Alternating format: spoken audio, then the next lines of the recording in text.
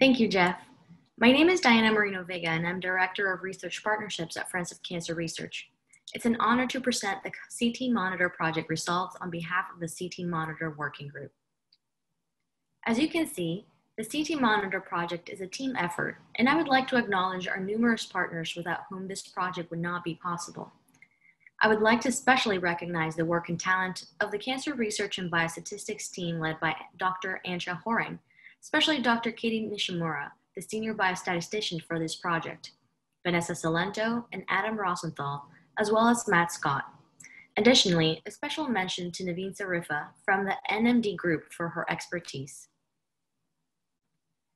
As Jeff and Julia previously mentioned, the ctMoniTR project consists of 2 steps. Step 1 will set the foundation for future work. We were primarily interested in determining whether trends observed in independent datasets could be replicated in aggregate.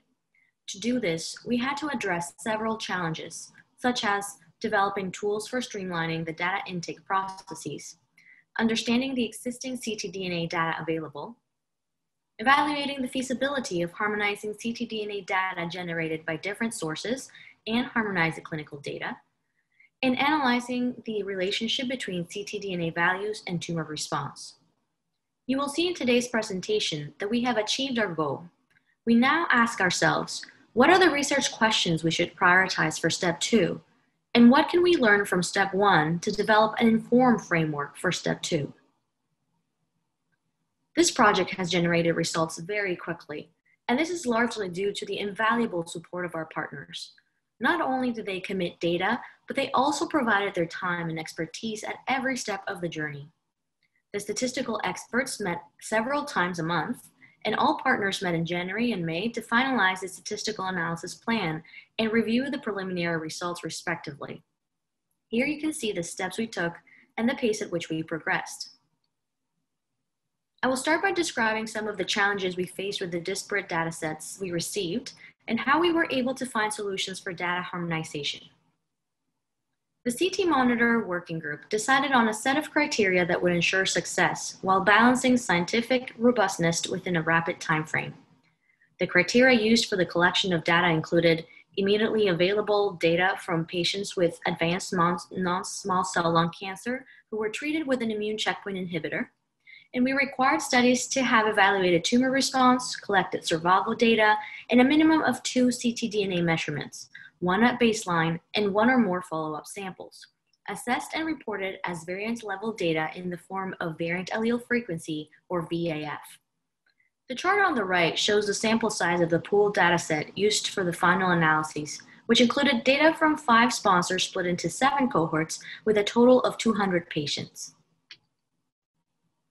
Datasets used in this analysis were originally designed to examine different research questions, so they used different collection time points and had their own eligibility criteria.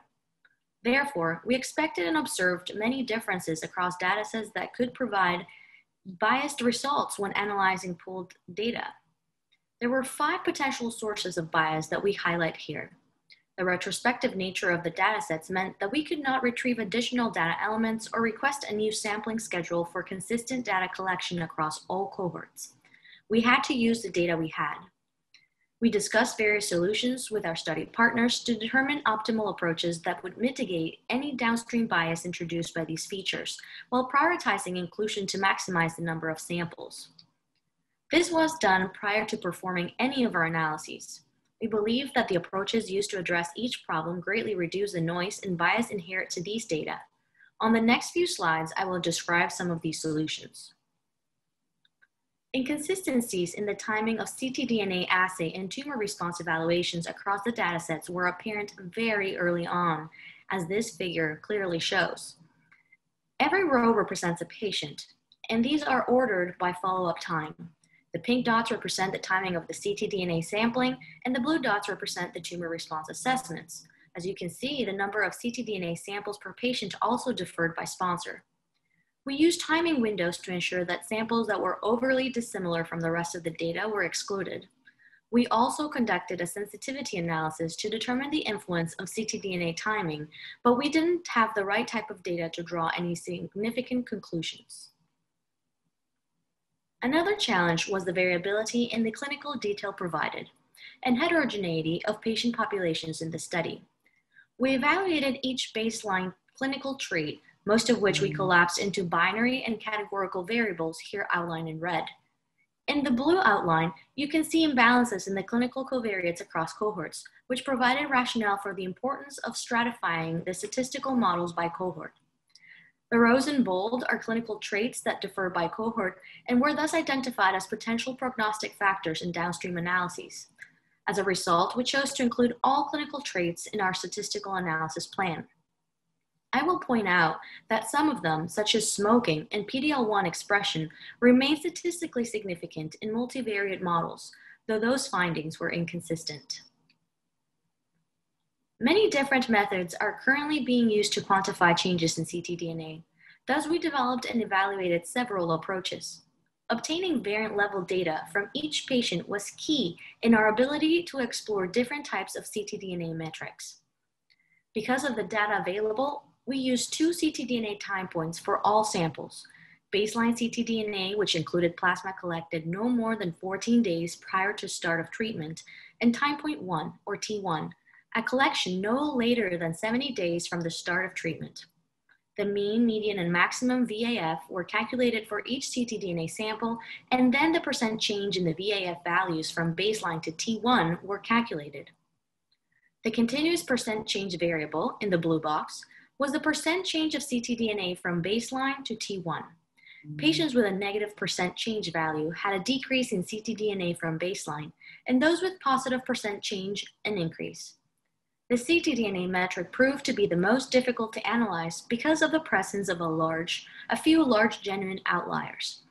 Even after the outliers were capped at 500%, in general, the ctDNA metric was the weakest of the three. The 2-level variable in the green box was defined after performing an optimal cut point analysis, which identified negative 50%, a 50% decrease in ctDNA, as an optimal cut point that maximized differences in overall survival. Patients were assigned to 2 groups, having a large decrease in ctDNA that exceeded 50%, or having an increase or minor decrease in ctDNA. The 3-level variable in the yellow box was created to investigate trends in ctDNA changes, as well as take into account cohort-specific differences in the ctDNA results. Within each cohort, patients were ordered based on their ctDNA percent change values. Among patients with decreases in ctDNA, the 50% with the most extreme decreases were assigned to a decrease category. Among patients with an increase or no change in ctDNA, the 50% with the most extreme increase were assigned to an increase category. All remaining patients were assigned to the intermediate category. All 3 of these types of ctDNA metrics were calculated for mean, median, and max VAF. However, for simplicity purposes, we will only show results for max VAF, which had the strongest and most consistent signal across multiple analyses. 4 clinical outcomes were assessed in step 1. Overall and progression-free survival were evaluated using Cox proportional hazards models. And logistic regression models were used to evaluate partial response or better, or PFS, more than 6 months. In addition to the ctDNA metrics, we also evaluated common clinical descriptors as well as baseline ctDNA values through univariate, bidirectional, and full multivariate models to adjust for confounding by key factors. All models were stratified by cohort to account for cohort-specific effects. Now we will move on to some of the highlights from the project results. We observed strong associations with overall survival, here on the left, and progression-free survival on the right, for the 3-level ctDNA metric. The strength of association across levels was quite pronounced with a clear gradient.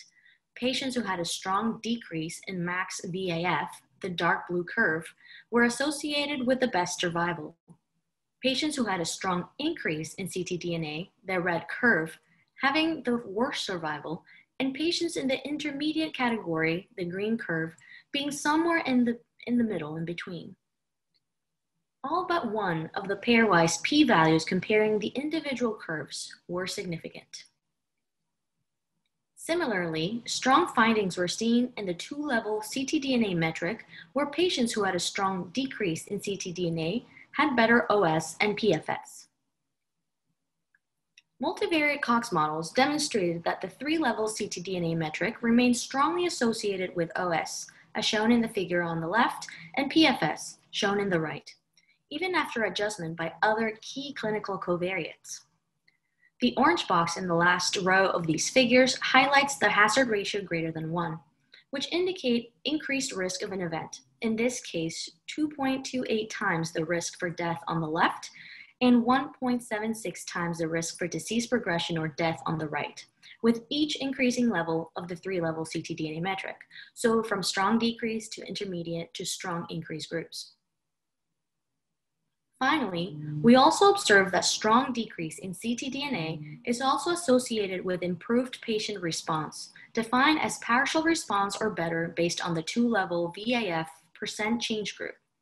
The downward sloping dashed lines for each cohort show that the predicted probability of achieving a partial response or better declines in patients who had an increase or weak decrease in ctDNA. Logistic regression analysis of the aggregate dataset revealed an odds ratio less than 1, in this case 0.12, demonstrating a strong reduction in the odds of achieving partial response or better in patients who had an increase or weak decrease in ctDNA. So, as you have seen, step 1 of this project achieved all of its milestones and produced some very promising results. Through careful and strategic harmonization strategies, we have shown that disparate ctDNA datasets can be aggregated and analyzed together. Decreases in ctDNA were found to be associated with better clinical outcomes in multiple analyses, including overall progression-free survival, durable clinical benefit, defined as progression-free survival at greater than 6 months, and tumor response, defined as partial response or better.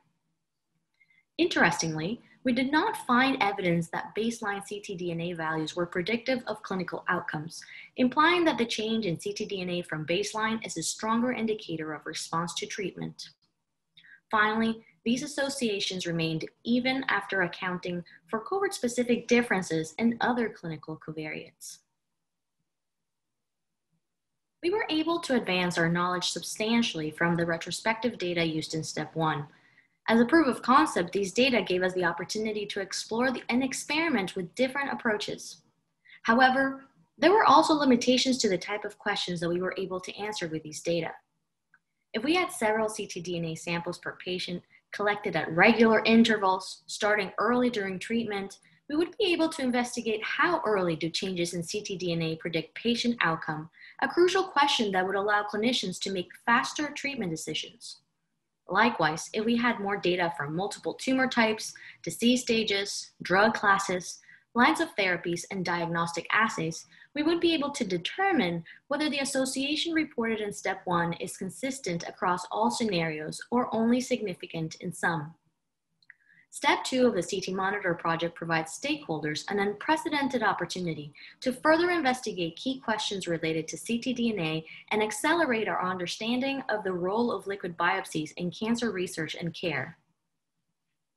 So, we are asking for partners to join us for step 2 of the ctMoniTR project. A rapid and ambitious timeline, as we hope to read out sometime in 2022, will give us the advantage to drive some key conversations and propose data-driven solutions that will forge the path ahead in this innovative field. It is thanks to collaboration of this magnitude, which aggregates not only data from multiple partners, but also their vast expertise, that we will be able to expedite research and drive innovation in a way that translates to rapid patient impact. Thank you very much for your attention and interest in our work.